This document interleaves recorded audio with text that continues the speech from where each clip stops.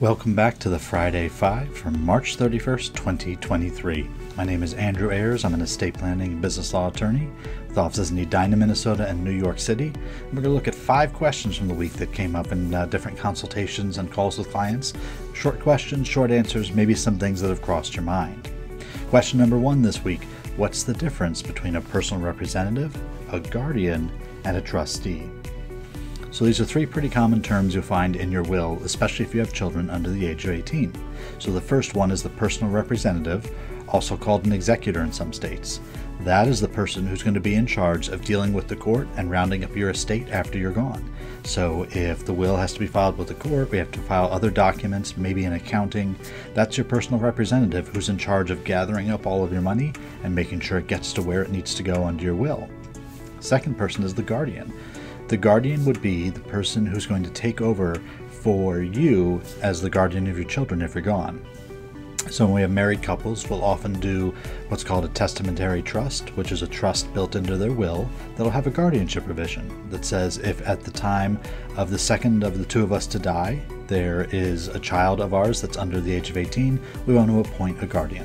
And it's important if you have young children that we appoint a guardian so that we don't have to go through a court system to be able to figure out where your kids should end up, especially if you have some siblings that you really wouldn't want to have custody and guardianship over your children. You don't want them raising your children.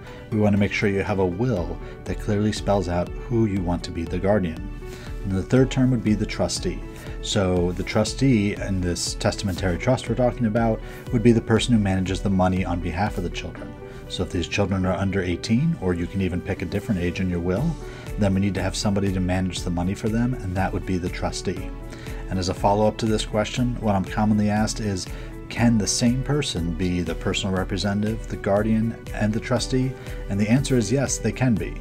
But you want to look in your life and see who's going to be involved and make sure you're picking the best person for each role.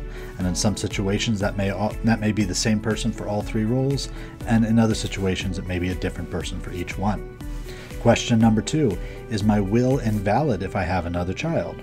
So this came up in the context of a client. We're redoing the will. We're going through the estate plan and looking at the different documents they have. And the last time their documents were drafted, they only had 2 children. And so since that time, they've had a 3rd child. And they were concerned because so what happens to my will now? Because we clearly named our first 2 children, but our 3rd child wasn't born when we did it. Well, you'll want to look at the language of your will, and most properly drafted wills will have a provision that identifies your current children that are alive and also includes any future children that are born. They're called afterborn children. And so you want to make sure if you have an estate plan and you have young children and you may have more children in the future, that you have the right language in your will so that you don't have to worry about this. Now the flip side is it's not a hard fix. We can do a codicil to add this new child to the will, but it's another step in the process to make sure that if you don't get to that codicil immediately, your will is still protecting your legacy with your children. Question number 3, what state should I do my prenup in? So this was an interesting question because the prospective client lived in the United States, the prospective client's fiance lives overseas, and we were trying to figure out where we're going to do this prenup and where it should be located. Should it be a US-based prenup? Should it be overseas? So that question was easily answered because the soon-to-be spouse was going to be moving to the United States. So we at least know which country we're going to be in. But then step 2 is where should that prenup be drafted? And in this case, the prenup is going to be drafted where the U.S. citizen is living. So you should understand that a prenuptial agreement is going to be a creation of your state law because it's state law that governs divorces, it's state law that governs marriages. So when we're looking at prenuptial agreement, it's not common for you to go forum shopping, which is trying to pick some state around the country that's going to have the best law for you. Realistically, you want your prenup to be based where you are when you're getting married and based under those laws, presuming that they're going to be familiar with your marriage and it may be the court that would have to deal with any divorce action.